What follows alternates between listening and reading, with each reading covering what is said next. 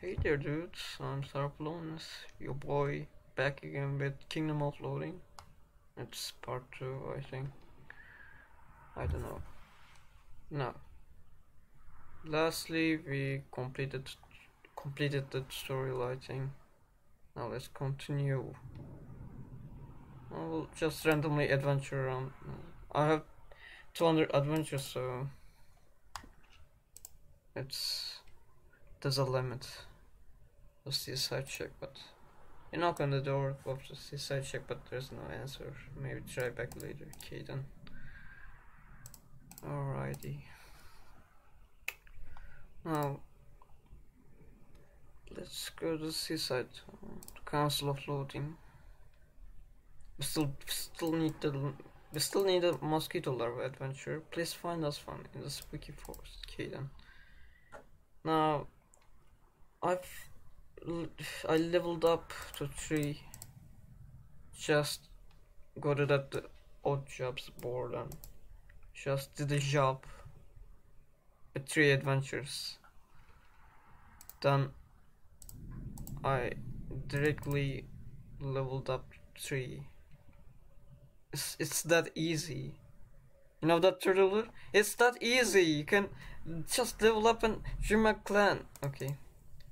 I did an announcement to my humble friend Turtle Dude. Now let's continue. Okay. This is a weird place, the lair of the sorcerers. I don't know anything about this place. You just look up this.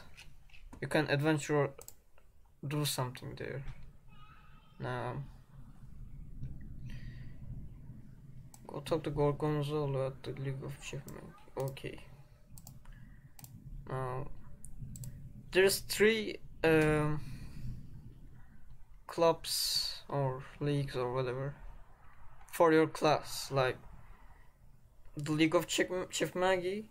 This league is for Pestimancers and Sorcerers, or the Brotherhood of the Smackdown. It's a league for Silk Clubbers and Turtle Tamers. Or if you go to the wrong side of the tracks, you can see that there's a Department of Shadowy Arts and Crafts. This is for accordion thieves and disco bandits.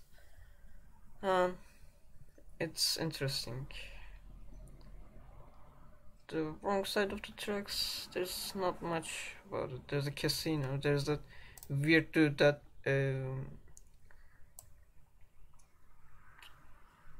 tells that he's an artist, I don't know. Tall, skinny, shaggy-haired man with thick plastic-rimmed glasses paces back and forth, alternating between barely audible murmuring and loud swearing. He looks up at you as if welcome, but a weirdo. You there, plebeian! I'm the greatest artist the Kingdom of Loathing has ever known. But lately, I've been unable to grace its population with my works of staggering genius, because all of my painting supplies have been lost or stolen. Will you help me retrieve them? Sure, I'm always glad to support the arts. Great! If I'm going to work, I need my paintbrush, my palette, and my paint. And he just says that he lost his pelts in the haunted pantry in the Spooky Warren mansion, and Sleazy Back Alley, and the Goblin Kid. Oh, okay. Then let's go to the Sleazy Back Alley. No. Let's go to the League of Chief Maggie. The guard tower is an interesting place. This is a weirdo here. You climb to the top of the guard tower and encounter a twitchy man standing next to a huge gourd. Captain, says the man. A captain of the guard. It's my sworn duty to protect the gourd that is. It's clear that in addition to being next to it, the man's clearly out of his gourd. You can help, he continues. Think ants straight in the gourd, slay them. Seek the mountain. Mountain. Okay, I'm not going to do that voice again. Haunted pantry. Bring back 500. Okay. Alright. Oh, sure. Great. I'll be here, keeping the gourds there. Holy shit, that was an art voice acting. What the hell? Okay, then. No. This guy, the gourd captain, he gives you potions in an exchange for razor sharpened tin cans, and that gourd potions give you more boosts. Like it gives him the little points for mysticality, and you can level up your mysticality that easily by going Spooky Manor, the Haunted Pantry, and you can level up there. Like you're fighting a possessed can of tomatoes. Yay! Inside the Haunted Pantry, you encountered this abomination. You assume a fighting stance and prepare to match your opponent with a can of whoopers. You get to shampoo on it. Alright then. I just have one skill, a spaghetti spear. Your skill. Come on. Come on. Hey. Please. Oh, it just freezed. Okay. What the hell? Okay, refresh the page. What the? Ah, alright. Well, that was an accident. I don't know. That was anticlimactic.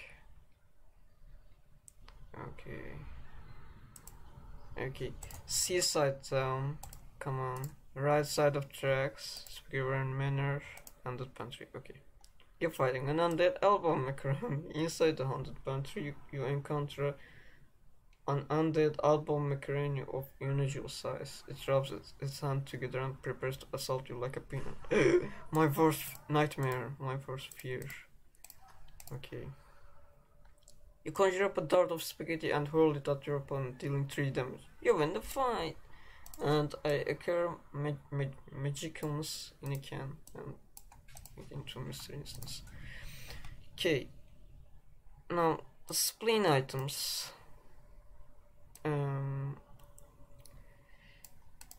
will boost up your this muscle mysticality moxie things. If you use the magic illness in a can,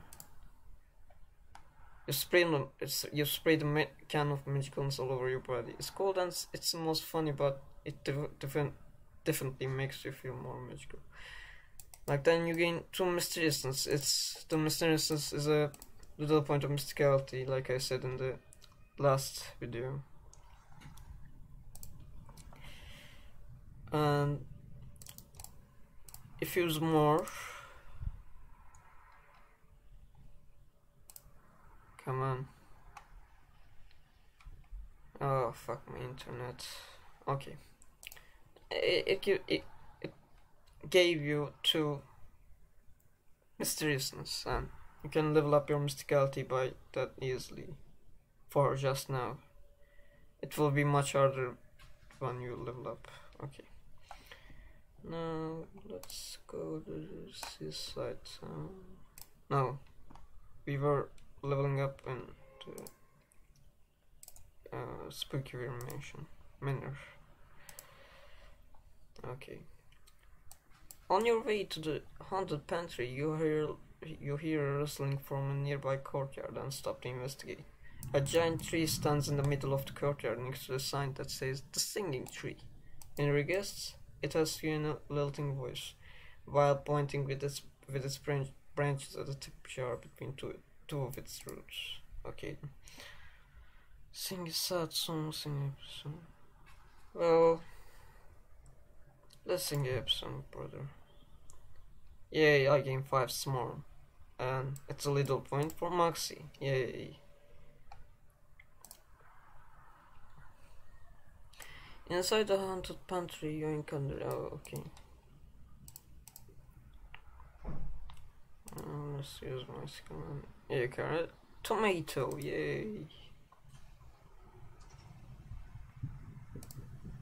Adventure again. Oh, as near the haunted pantry, you accidentally step on a pallet of paint. Though your shoe is now multi-hued, you know somebody would like to have this back. A pretentious palette. I don't know. Okay. Let's go to the seaside town again. Wrong side of tracks and dirt vault. Hovel. What a pretentious artist. Oh. Silly me. I need to find 2 more items. Okay. Pretentious paint. Where can I collect the pretentious paint?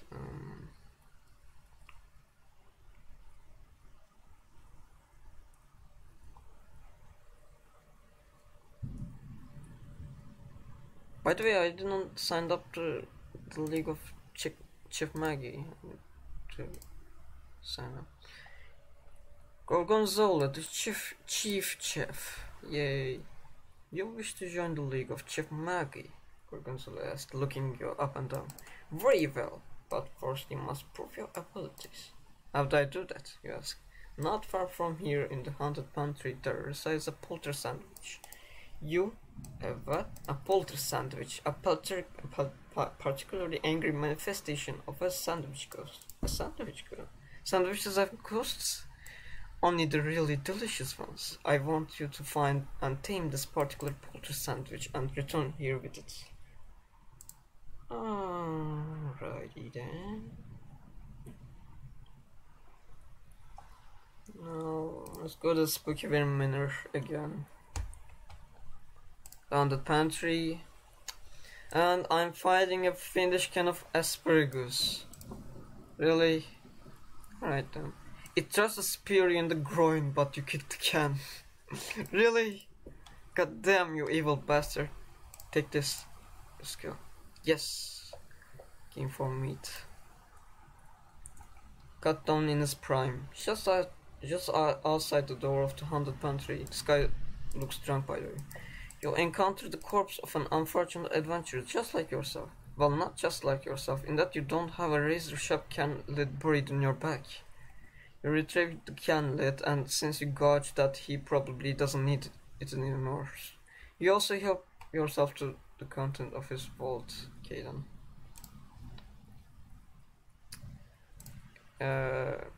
Possessed can of tomatoes. Notic breadcrumbs, what the hell? There's a handful of shimmering rainbow-colored breadcrumbs that don't seem to be subject to gravity. Ah, hell no. Okay. Oh, it's a flame-broiled meat blob. You can, if you kill these guys, you gain meat paste. You acquire meat paste, and that's good because meat paste is a needed item for meat smithing and other stuff, combining items and like that. Okay. Let's get more razor sharp. Let's deep within the haunted pantry. You find. Oh my god. That's fucking scary. A scary sandwich. My worst nightmare.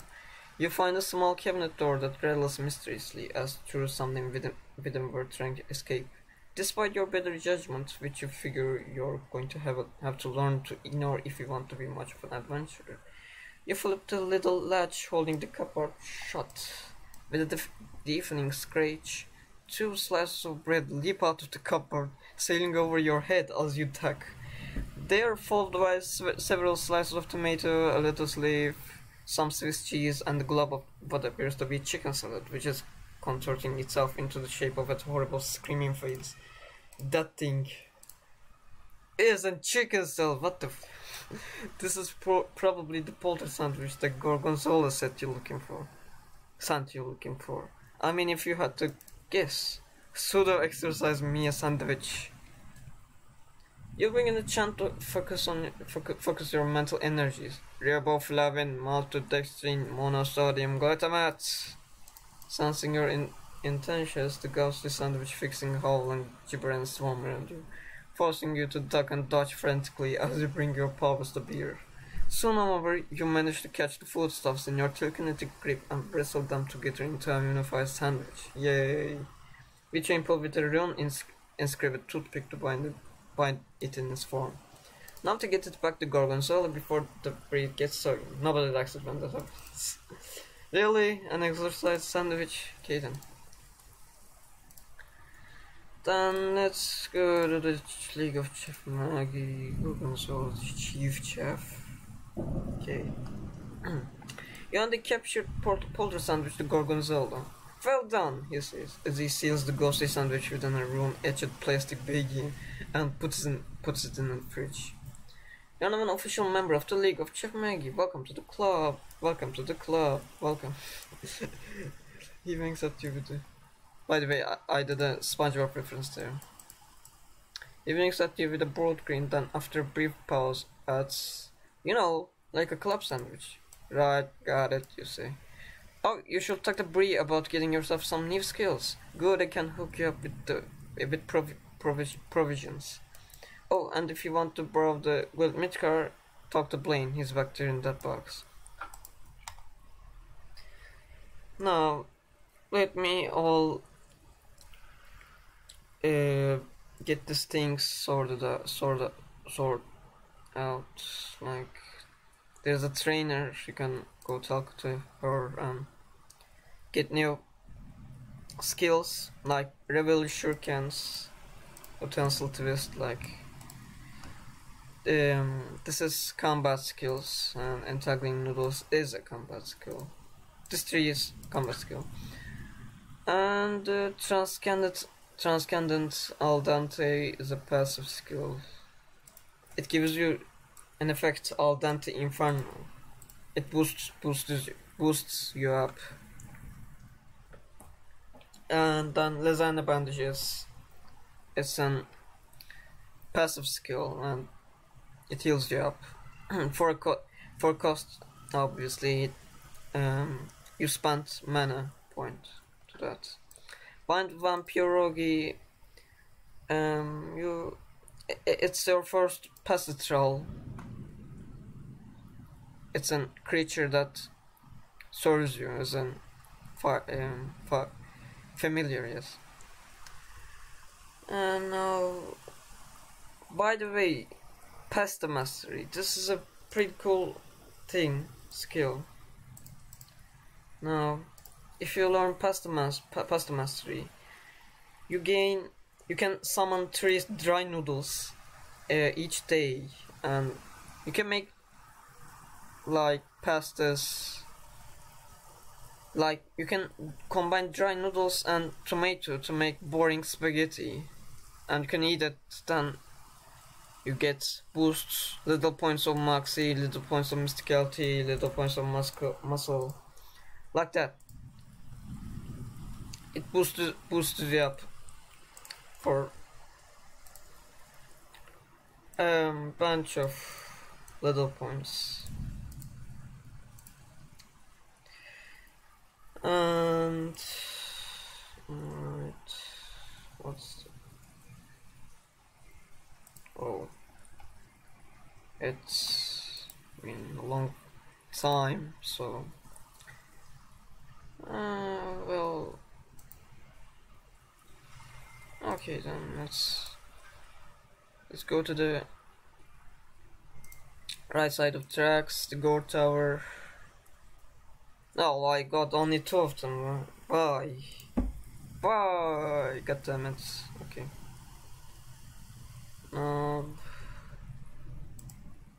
Alright then. Let's learn a skill and use it then.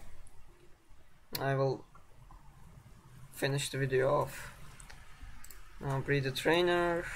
Let's learn the ravioli shurikens, the holy power.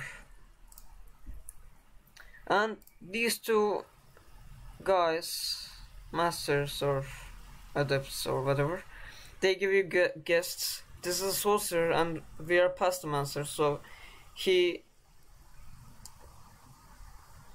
he will a bit angry towards us because there was a long fight between the Pestmasters and sorcerers. But the Pestmaster will be normal towards us and more like jovial or anything like that. But the sorcerer peers at you over his spectacles as you approach. You must be the new Pestmaster. Well, Gorgonzola knows what he's doing, I suppose. I'm Adam. Adam. I don't know. Head sorcerer in the league. Don't pester me now. I'm working on some very important research. He waves you away brusquely. Now, he's a bit angry towards you because you're a Pestmaster and he's a sorcerer. But if you go to the Asiago, the Pestmaster, oh, you must be the new league's newest member. Welcome. I'm Asiago, head Pestmaster within the league. I haven't got any tasks for you now, but check back with me later. He's a bit jovial towards us, so that's good. Because we are Pestmaster and he's a Pestmaster, so... And the Pestmasters are like brothers and sisters. I don't know. Now I'm going to finish the video off. That was a boring episode. I don't know. Goodbye, dudes.